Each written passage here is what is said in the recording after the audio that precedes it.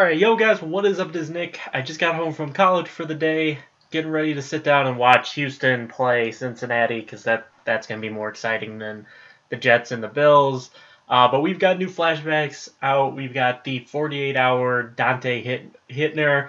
And I was going to say, see, now it's just routine. You don't even say Dante Whitner anymore. It's Dante Hittner now. You just drop the W from now on. Okay, but Martellus Bennett is the set, which I will probably be doing just because he's on the Patriots now, and my tight ends are some complete garbage. Every single one I use is just some hot trash, so I need to get a new tight end. Also, we have the new solo challenge. I don't know exactly what I'm going to do with the Martellus Bennett when I'm going to get it, because I had a whole let me get myself a new team going, and I wasted a bunch of coins because I bought out a bunch of players thinking one thing about chemistry, and then I was like, I'm stupid, that's not how chemistry works. And then I had to sell them, and then I bought another card, and I found the card that I actually wanted cheaper. So it was just a long night last night of not actually getting what I wanted really for the whole time. But here we go. In week 2 of the 2013 seasons, the Vikings pulled ahead with a field goal, but Bennett landed the win for the Bears with a last-second touchdown, get a field goal, then stop the Bears from scoring to get the win and earn a flashback badge. Expires Saturday, September 17th. These flashback solos actually expire pretty quick. I should probably play that tonight. And now let's go ahead and we'll take a look at the Martellus Bennett set, and then we'll go look at the prices. So like I said, you guys will probably see a video here soon enough of me knocking out this set. There should be a video of my updated team tomorrow, but we've got the first collectible going for $17.75. I'll try to do rough math in my head. Okay, so we're up to 40,000 with the 7 catches collectible being 23. We're just rounding this math. So we're at 53,000 after the 76 reception.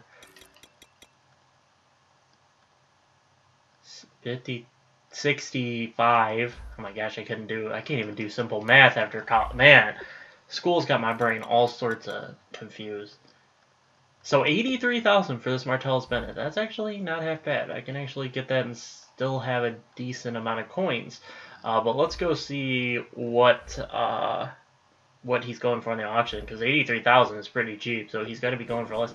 The Jared Cook that's been out forever is almost that price still, so that's kind of confusing to me.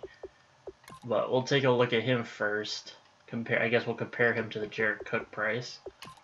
Programs, flashbacks.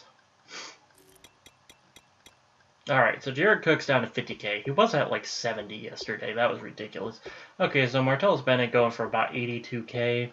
I'll probably lurk and try to snipe some collectibles here tonight.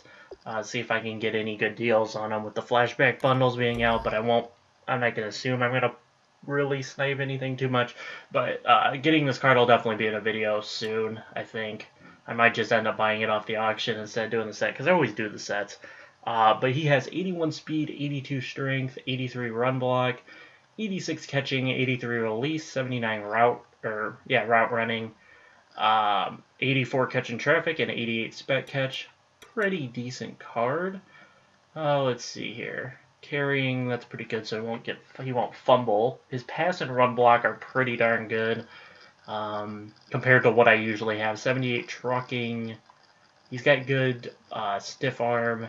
Not bad spin and juke move, not bad impact blocking.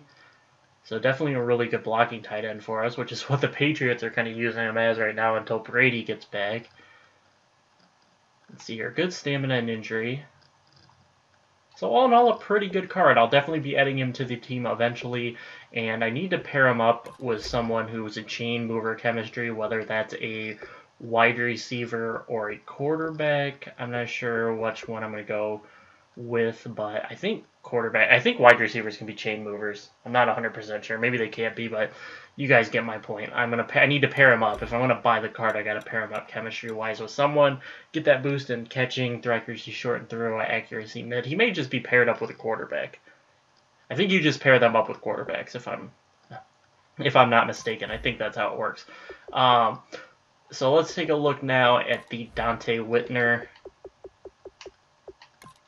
strong safety, and he is the big hit chemistry. He's out for 48 hours, going for 282K right now, pretty much 300K for him. Not worth it for a 90 overall strong safety. I've seen his stats. They're not anything. They're pretty good, but they're not anything too impressive. 88 speed, 88 excel, 91 play recognition, 87 tackles, 76 man coverage, 88 zone, 91 pursuit, and 92 hit power. He gives the big hitter chemistry, which is what Lawyer Malloy. Who's the free safeties that give big hit?